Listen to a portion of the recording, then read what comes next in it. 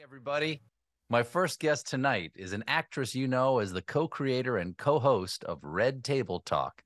She has just written a new memoir, Worthy. Please welcome back to The Late Show, Jada Pinkett Smith. Hey, Jada. Hey, how are you? Thanks for being here. Welcome back to 2020. Let's do it all again. Let's do it all again. How have you been? It has been 4 years I since we sat know. down together. It's been a while. Yeah. I was looking forward to seeing you, but I get to see you on the screen. We'll have to do it again. Yeah. In that time, in those 4 years, you've written a new book. It's getting a lot of attention Yeah. called Worthy. And I love the cover. I think that's a photo made up of photos of you. Yes, it's all the thousands of Jadas in that one Jada head. You contain multitudes. Is that what you're saying? Yes, exactly. Now, this book has been making a ton of headlines in the last few days. Are you surprised it's getting so much attention, or are you surprised by what in the book is getting that attention? Well, no, I knew it was going to get some attention. I am surprised that it's getting as much attention as it is, but, you know, I think it also has a lot to do with there's not a lot of programming on TV, so. Well, there's not a lot of programming like this. I mean, people are very interested in you and your family. Yeah. People were really surprised to find out that you and your former husband, still husband or former husband? He's still that's still my man. Okay. Yeah, still my man. As I was explaining, part of my healing process, I came into my marriage with Will so young, and so all of the idealism that I had around husband and marriage, and I've really in my process through therapy and what have you, just learning how to break down all of those romanticized fantasies that I came into this marriage with, and really learning to have acceptance for the reality of what it is, and just seeing Will in a brand new light. So, just for my own healing, I just call us life partners. But he's my dude. He's my right hand. Well, one of the things that surprised people that you've revealed is that you and Will have lived separate lives since 2016.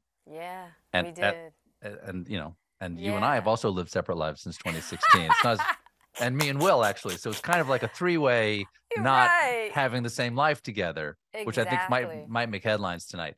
But But you, here's the thing: I don't think that the public has a right to know the inner lives of celebrities. well, I yeah, just don't think that's a given. But you and your family have been very open with yeah. people as sort of like a gift to your fans to know about your lives. Why was this one item, like a juicy item, something that you decided not to share until recently? You know, I wasn't ready. Listen, uncoupling consciously is a very difficult thing, right? And so, in this process of learning how to, I had a lot of things I had to resolve so it wasn't like a war in public. I didn't want that, like, for Will and I. And so I really needed time to get myself together. And in that process of my healing, just realized, like, do I really want to be divorced? Do I really want to be separated? And then the Oscars came. And believe it or not, it's crazy how intense events can bring people together. Because once the Oscars happened, Will and I got closer. And so Really, here we are. that actually helped. It, How so? well, because it was a storm, Oh my gosh! It's the slap heard round the world. Right. And so, before the Oscars occurred, Will had just finished a very difficult film that I cannot name, but he played a slave, and a lot of things came up for him, and he asked if we could get back into some therapeutic spaces together. And so we started doing some really deep work together. And so when he got nominated, he was like, there's nobody I want to share this moment with more, than you. And I was really touched because it wasn't a guarantee that I was going to go with him. And he was like, will you go with me? And I said, absolutely. So I didn't go to the Oscars necessarily as Will's wife. But when the event occurred, I knew in that moment that I wasn't going to leave his side. And I knew in that moment that I didn't go to that theater as his wife, but I was leaving as his wife. And I was going to stand by his side no matter what. And that's when I knew. I was like, I love this man. Well, that's really fascinating. That it was sort of like a moment of, I don't know, maybe I don't want to put words in your mouth, but it was a moment of sort of emotional crisis that brought you together. Absolutely. That's exactly what it was. You And it called that a really, holy slap. I called it the holy joke, the holy slap, and holy lessons. That's All what right, the holy chapter's lesson. called. Take me to church, Sister Smith. Teach me the lesson. Teach me the holy lesson of that moment. You know, I had to learn not to take any of it personally.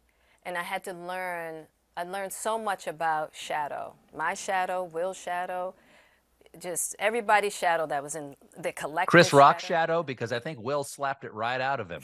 You know, everybody's shadow, right? They had to go look for it in the wings. You know, and so in that time, really learning about unconditional love and learning that we're all here trying to figure out this thing called life, and seeing how there was such a, you know, this spiritual clash on the stage, you know, years and years of stuff between Will and Chris that just came to a head, you know. Oh, I didn't know And there was stuff between the. I didn't know there was well, stuff between that's the a two of story them. for them, you know what I mean? But yeah, But you know the story, of course. and you won't tell me this. Are you Hey, part of the story? listen. Are you No, no, part of the no. story? I'm actually not. I'm actually not. We have to take a quick break, but stick around, everybody. We'll be right back with more Jada Pinkett Smith.